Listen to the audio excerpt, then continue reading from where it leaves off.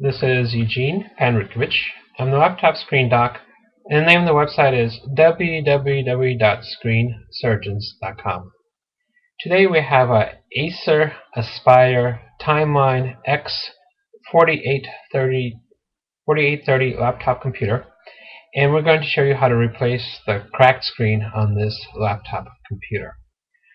Before we do anything with this or any other laptop computer, we want to remove all sources of power to make the laptop safe to work on. In order to do that, we need to disable the battery. For most laptop computers, you can remove the battery, but for these newer series of laptop computers that are more thin and sleek, you need to disable the battery, and I'll show you how to do it.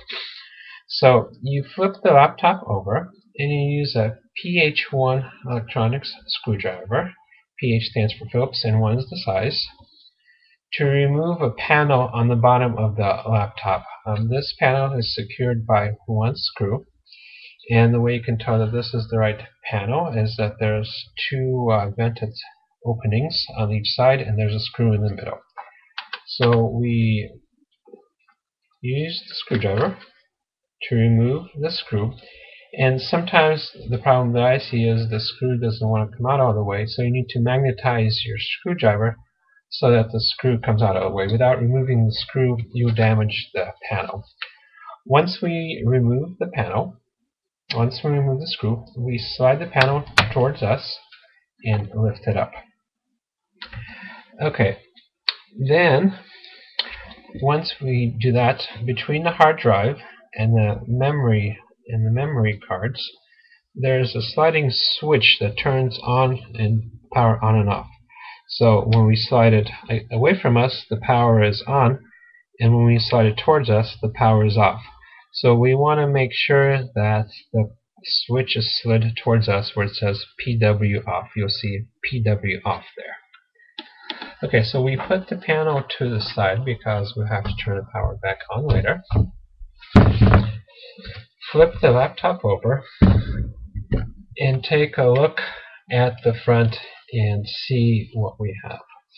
We need to remove the screen bezel from around the screen to get to the screen assembly. And in order to remove the screen bezel, we need to remove two screws at the bottom that are hiding behind some plastic screw covers. And now is a good time to introduce the rest of our tools to do the job. I've already showed you the PH1 screwdriver that we need to remove the larger screws. Then we have a PH00 screwdriver. I'm sorry, this is the wrong one. PH00 screwdriver for the smaller Phillips screws. And a 2mm flathead screwdriver to pry things open and to remove Phillips screws at an angle. It's very handy, but I'm not sure we'll use it for this laptop. We have a pair of sharp metal tweezers to remove any screws that may be stuck, and an X-Acto knife or a hobby knife to remove the plastic screw covers, which we'll start with right now. So we're going to remove the plastic screw covers. There's one, and you see the screw hiding behind there. And we're going to remove the second one. What we like to do with the screw covers is put them right next to the screw openings so we don't lose them. And then we use our PH1 screwdriver to remove the screws. There's one and two. And for each set of screws, for each step, I like to keep them in a separate pile. So when we're putting the screen back together, we know which screws go where. Once the screws are removed, we can snap the screen bezel off. And what you do is put my fingertips or fingernails on the screen side and gently start lifting up the screen bezel and listen for the snapping sounds and gently lift it off. So we go around the screen like so. Okay, this is a bit tough. I checked to make sure there are no screws that I missed. We keep going around.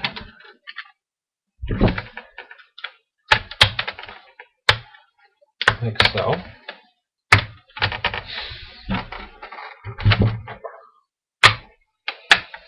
And snap it all off and the screen bezel snaps off, and we put it to the side.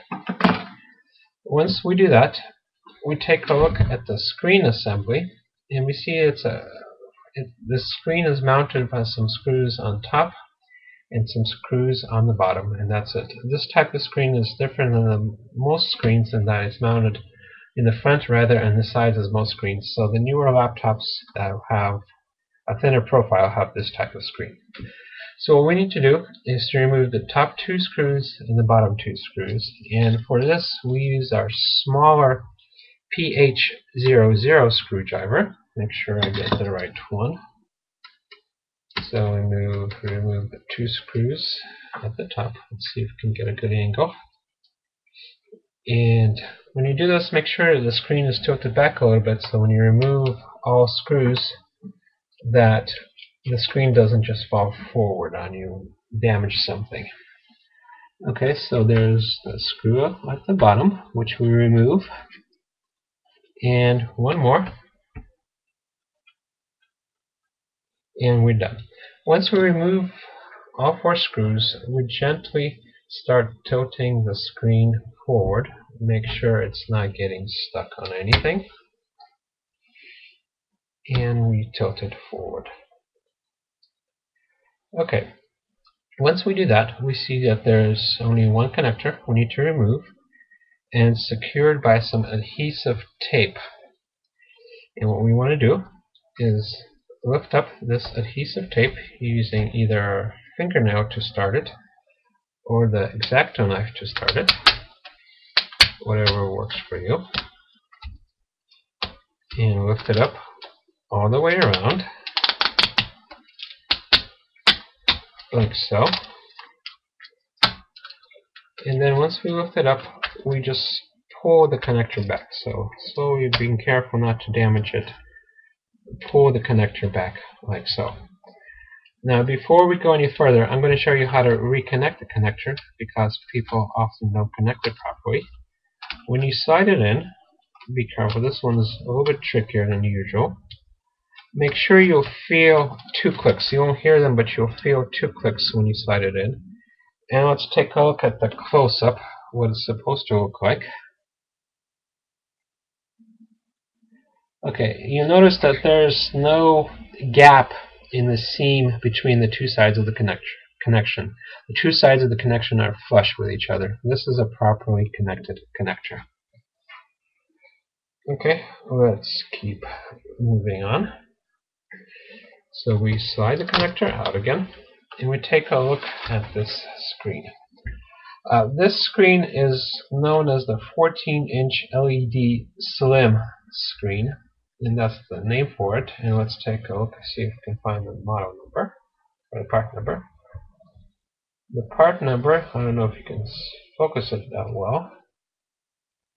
Let's maybe do this a little bit different so we can get a good focus. The part number that we're looking for is BT140GW03. That's all you need to know. BT140GW03. Okay, once you receive this screen, the part number that you receive probably will match this one, but it will be a compatible screen. Now, we at Screen Surgeons also sell this screen, and what you get with us is a 2-year warranty with every screen we sell. We have free email technical support, so when you receive the screen and have problems installing it, we'll walk you through it by email for free if you need the help. The toolkit that you saw me use to do the installation, it also comes for free with this screen. So when you order the screen from us, you'll get this toolkit automatically. It includes all the tools. And finally, we stock these screens in warehouses in Los Angeles, Tucson, Chicago, and Philadelphia. So once you order it, you'll get your screen quickly in 3 days or less. Or if you're outside the United States, most likely you can get it shipped to your country. So just follow the regular checkout procedure and choose your country when you ship. To order the screen from us, please go to www.screensurgeons.com and either fill out a form with the laptop model or click on Find Your Screen and do a search for this laptop model, and then you'll get the search result. That'll take you to the right page to buy the screen online. Okay, once you do receive the screen, connect it properly as I showed you, then mount it on the 4 screws on the top and bottom, snap the screen bezel back on, put the 2 screws in at the bottom, put the screw covers in, then flip the laptop over, switch the output power to on as I showed you before, put the back panel back on, and you should be ready to go, and your laptop will be as good as new. Okay, that's it, and good luck. Once again, my name is Eugene Panrutkovich. I'm the laptop screen doc, and the name of the website is www.screensurgeons.com. Thank you very much.